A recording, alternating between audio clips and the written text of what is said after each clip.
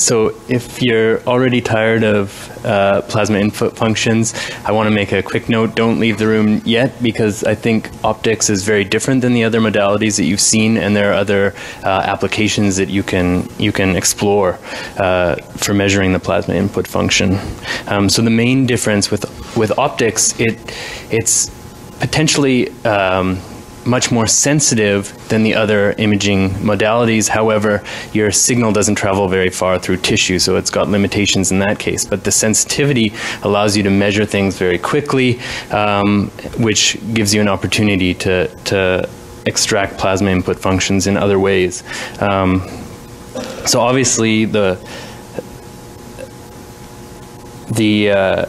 I wanted to make a note here. I think of plasma input functions in sort of two camps. Obviously, there's a continuum between these two things, but I think of plasma input functions in terms of either whether you want to look at the first pass kinetics, which is very quick time scale, so maybe on the order of a minute. So you'll see like the first pass, and then maybe even recirculation a second pass, something like that in your tracer. However, most kinetic studies, binding studies, are more interested in long-term plasma input curves that often look like bi-exponentials or something like that, where you're interested in the plasma input function over hours. So the first pass kinetics, I'm not going to talk too much about this, but this is really more, you can get very high sensitivity to blood flow, blood volume, and vascular permeability, sort of your K1 and K2 parameters. And with the binding kinetics, that's where you can still have some sensitivity to vascular permeability, obviously, as Professor Lemertzma showed, but it offers you sensitivity now to binding, which happens typically at a slower rate on the K3 and K4 order. So Dr. Huysman did a great job talking about the different ways that you can do blood sampling and measure concentrations from that. You can certainly do very similar things with optics, whereas in PET, you need a well counter, a scintillator, or something like that to measure the signal. In optics, it's just a spectrophotometer. So I don't want to spend a lot of time on this, but essentially you could do blood sampling in many different ways. Put your samples in a spectrophotometer, spin out the red blood cells so that you just have the plasma, and you can measure the absorption characteristics of that sample as a function of wavelength.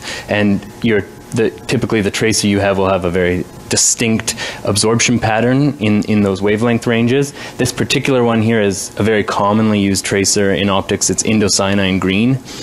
You can see here actually the previous speaker talked about nonlinearities in measurement.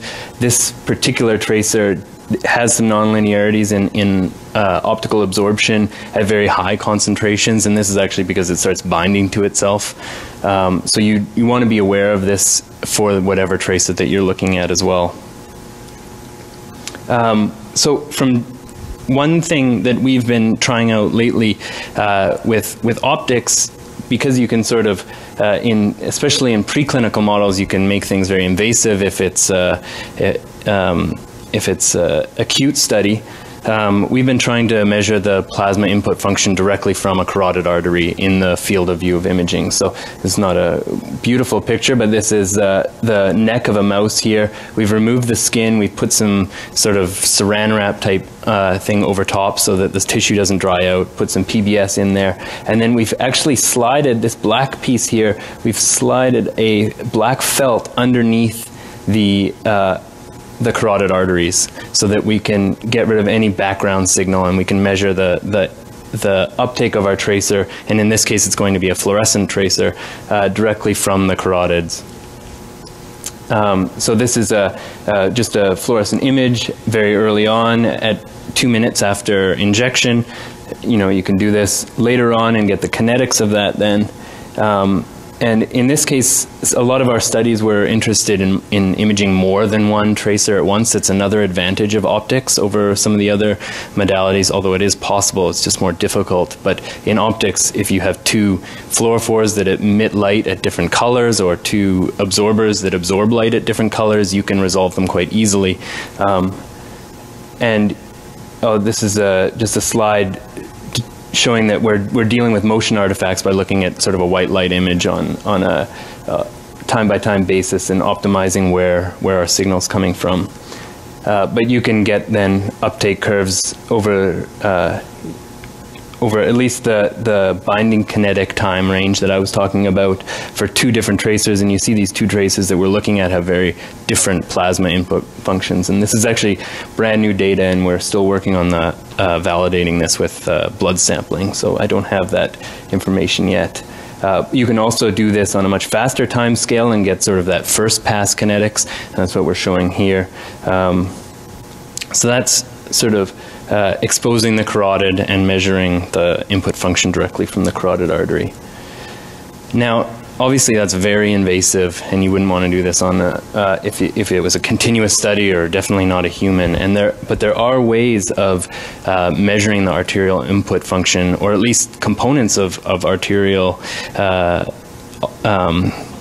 chromophores are measured every day. And most of you are familiar with pulse oximetry. You put a little thing on your finger, some red light shines through your finger, and somehow it gives you a measure of your blood oxygenation. But it's really looking at the differences in absorption properties of oxygenated hemoglobin and deoxygenated hemoglobin. So I'll flip through that quickly, and then I'm going to show you that you can also look at absorption of a tracer at the same time.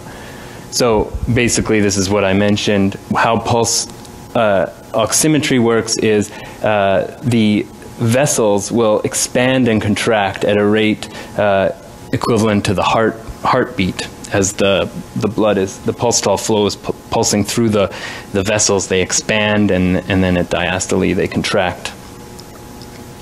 And so if you shine a light over some tissue here and look at the change in your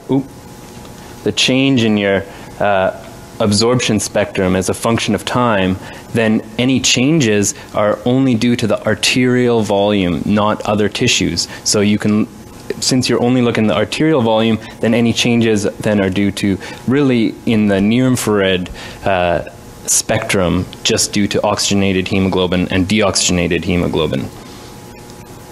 And so you can most pulse oximeters typically measure this absorption at 2 wavelengths, one more sensitive to deoxyhemoglobin, one more sensitive to oxyhemoglobin. And then you can, I'm not going to go into this, but you can play some tricks with math, and some of the biases cancel out when you look at a ratio, and that ratio here is supposed to be oxygenated hemoglobin divided by deoxygenated hemoglobin, which obviously you can use to get your arterial oxygen saturation. And it was a group out of Japan that realized that you could use this same approach, and instead of just 2 absorbers of light, the oxy and the deoxy, you could add in another absorber, let's say indocyanine green, and you could actually, and since you assumed at time 0 that you had no indocyanine green, and you are only quantifying changes in concentration, you can actually get the absolute concentration of that absorber. And you can then use that pulse oximetry, pulse dye-densitometry is what they called it, measure it over time, and there's like a pre-dip. That's something to do with how their system normalizes or averages over time. It sort of has a moving average that dips as it goes. But you can very nicely see sort of the first pass bolus and the recirculation. This is a data actually from a newborn piglet, some research that I used to do in my PhD studies.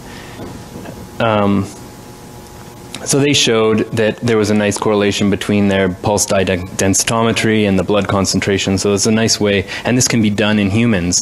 And this is sort of this old version of the system. I think they have new versions now. This is what I used to work with, and I think it's mainly used they can either measure cardiac output with it, or they're looking at the functionality of the liver, how fast their indocyanine green is removed from the blood in a certain patient. But obviously you can use those curves for any of the compartmental modeling that Professor Limmertsma talked about, or the previous speakers. One other thing is that you actually don't need that fancy system that the Japanese group designed. If you inject indocyanine green into a regular pulse oximeter that you have on, you'll see that the oxygenation will just change over time, and it'll have a very characteristic shape. And so it's really just an error in how it measures the oxygenation, but you can use this error. We just published a paper on this. You can use this error to basically tease out what the arterial input function is. So you don't need a fancy system. You can do it just from a pulse oximeter, as long as your tracer absorbs in one of the wavelengths that the pulse oximeter has in it. So this is, so this was done this was done in a larger animal. You can do this. There are a few options for doing pulse oximetry in mice now. So we tested this out in mice. You get some discretization problems, but you can compare it to a regular pulse dye-densitometer, and this approach seems to work quite well. So this is just an example of one of the mouse pulse oximeters that are out there. Obviously, with 10 hertz heart rate in mice, or 600 beats per minute, it's very difficult to do this in mice. So you need specialized hardware. And actually, our initial use of this, you can use this fairly accurately to measure sort of first pass bolus, because you have a very high concentration, but it's much more difficult to get accurate measures of sort of that binding kinetic plasma input function. So if that's what you want, it seems at this point at least the hardware needs some improvements. One other approach, this is very similar to what Dr. Huysman was talking about with an image-derived plasma input function. In small animals, you can attempt to measure the plasma input function using some sort of tomographic approach, where you try to localize where your signal's coming from inside the animal. So if you know where the heart is with some anatomical priors, you can try and measure the concentration just in the heart cavity, and hopefully that is proportional then to the actual blood concentration input that you want. I'm probably not doing a very good job of this. This is work out of Washington University, and Dr. Solomon will be giving a talk on Friday in the morning. If you're more interested in this, this is her work, so she'll be able to go into more depth. But essentially, she's got some results that suggest, if she compares her image-derived input function, the blue data, with blood measurements that she's doing, that she can get quite good correlation between the two. Okay, so that is the plasma input function. One other advantage that I mentioned with optics is that you can, it's very easy at least, to measure multiple tracers at the same time. And as with that, you can apply some interesting tricks. So as Professor Lemmertsma mentioned, his reference tissue approaches, where you don't have to measure a plasma input function, they're really useful in some cases. However, things like tumors are very difficult to apply this to, and he did mention this, but you may have missed it. You really need the ratio of K1 over K2 in one tissue, in your reference tissue, to be equivalent to the K1 over K2 in whatever tissue we're interested in. And I do most of my work in tumor imaging, so I just took an untargeted fluorescent dye, injected it into a bunch of mice with different tumor lines, and looked at sort of healthy surrounding tissue. And if I compared the healthy surrounding tissue, many different types, to the K1 over K2 that I was seeing in the tumor, when I want sort of a 1-to-1 ratio of these things for the reference tissue model to work, I'm not getting that at all. In fact, they're scattered all over the place. So what can we do in this case? Dr. Lemmertsma talked a lot about the compartmental models already, but so I'm going to fly through this a little bit quickly. But essentially, if you inject your tracer, right, you'll get some kind of uptake, maybe in a tumor, and you can say that signal is coming from some in the blood, some in the free space, and some in the bound space. And it's really the bound stuff that you're most interested in. And you can write a compartmental model for this, the 2-tissue compartmental model with the 4 parameters mentioned. And I like to think of K1 and K2 having to do with delivery, and K3 and K4 having to do with binding. And so it's really the K3 and K4, as Professor Lemmertsma mentioned, that are interesting if you want binding. So the way we've simplified this, because we can measure a second tracer at the same time, well, why don't we inject one tracer that's targeted to an agent or to a receptor, and another tracer that looks almost identical to that targeted tracer, but you scramble some molecules around and you make it untargeted. So if you inject those two things at the same time, can you use an untargeted tracer as the input to the reference tracer model in the same tissue now? So then you'll measure your uptake of your 2 tracers in the same tissue at the same time. You're targeted in blue and you're untargeted in red. And if we look at that new sort of cartoon of what's going on, the untargeted tracer is the green stuff, and you can see it's sort of in the plasma. This is at least the ideal case, right? And it's kind of in the free space in equivalent concentrations as the targeted, although that's not the case necessarily for the models I'll show you. And then only the targeted one can bind specifically to the receptors of interest. So you can create this new compartmental model for your untargeted tracer. It's just got a single tissue compartment. And then you can, massage the equations, those differential equations that Professor Lemmertsma mentioned. And really, this is just taken right out of his simplified reference tissue model. And instead of having a reference tissue now, we replace that with the concentration of the untargeted tracer instead.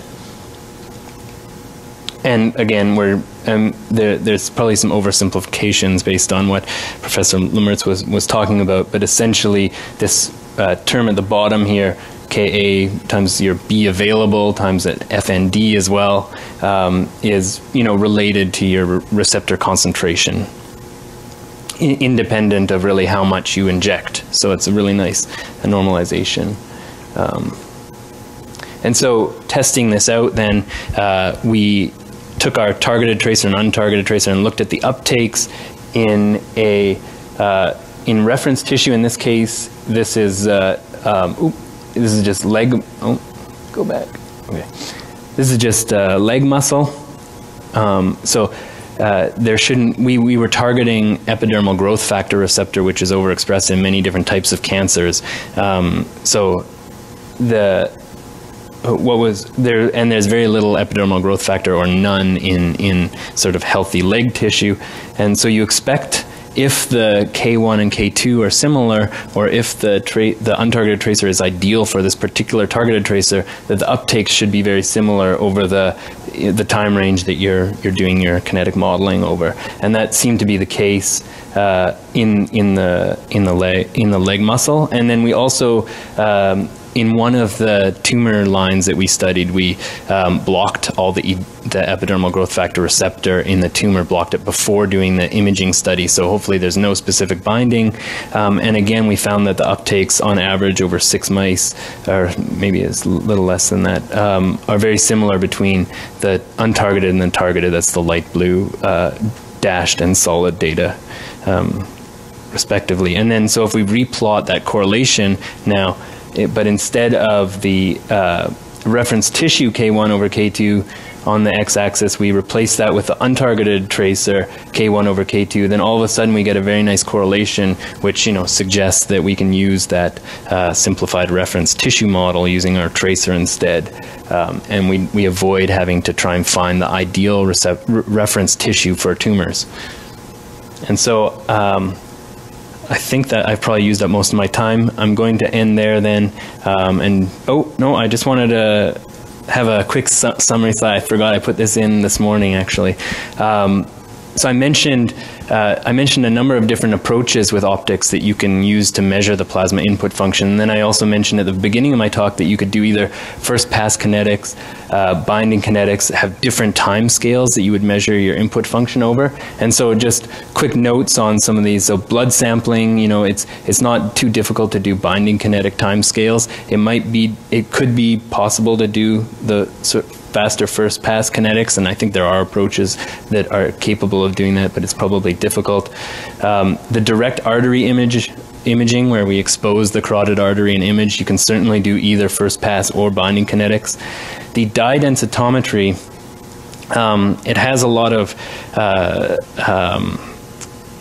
certain things can't change over time too rapidly, so it doesn't work probably very well. Like, you know, in principle, you could keep using the dye-densitometer and measure the input over a long period of time, but you'd probably see drift and problems in your ability to do this. But you can certainly do first pass kinetics with dye-densitometry. The fluorescence tomography, just the ability to get a whole image at very quickly makes it maybe difficult to do first pass kinetics. You can certainly do binding kinetics. And then with the reference tracer input, you really can't do first pass kinetics because the binding occurs at sort of a much later rate anyway, and both tracers should look very similar during the first pass kinetics when no appreciable binding has occurred. So I'll end there and thank a number of people at the Lawson Health Research Institute, where I did my PhD, who are working with the pulse dye-densitometry, and also my collaborators at where I did my postdoc at Thayer School of Engineering at Dartmouth College. Thank you.